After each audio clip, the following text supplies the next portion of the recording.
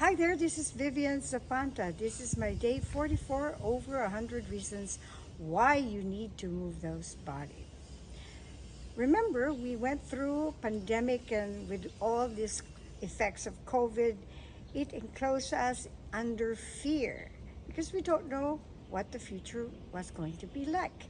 So we were living in fear and we can't go out. We felt trapped, and this was very traumatic to our mind that it affected our body.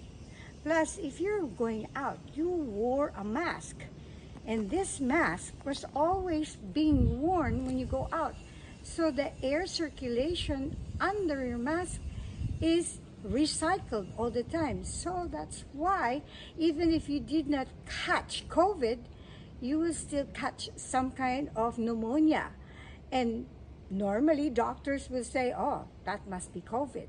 So you keep checking again, rechecking how many times you've been checking, but it's not COVID. Thank God for that, isn't that? So what is this thing? Your mind affects your body. And your body just becomes what your mind perceives. If we use our mental powers to see that you have a strong body, it can work the same. So exercise is very good for us. Exercising on a daily basis will really work wonders, especially if you believe that you can become very strong and healthy.